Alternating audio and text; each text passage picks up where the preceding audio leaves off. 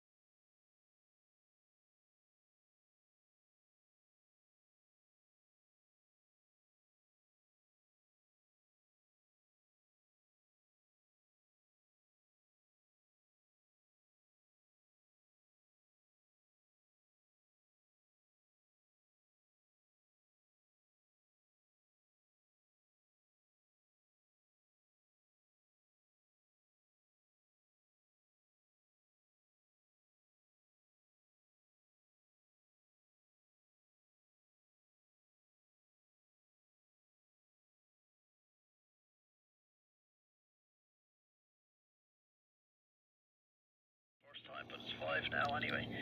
Yeah, so south is 5, east is 7, north is 6, and west is 9.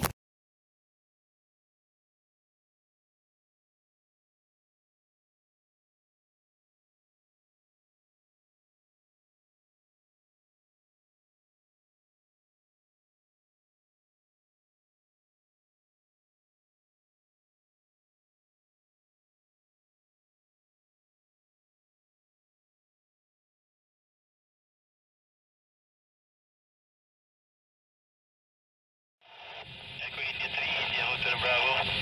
You're right, Jack. I can't hear anything from you. And anyways, I'm still here in the shack. And I just ordered SBRK RSP1. But it was too late. UPS 5 and 6 my signal. And so I'm using a Moxon Yagi and 5 watts with the Yagi supportable SP65. And I don't know if some of the boys can hear me now. EI5 HAB Frank and EI4 ESP German. My goodness gracious, that's ridiculous. Okay, well now for Tony EI5 EM.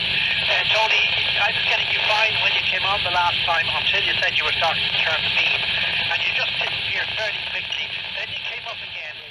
Well, yes, Tony EI5 EM, I heard you that time, no problem. A little bit of hiss, but the signal meter was telling me you were 9. So at least 9 plus, right into the red, and 100% readable, lovely audio, as has been mentioned already. Don't know what rig you're using there, Tony, but it certainly is doing the business for you.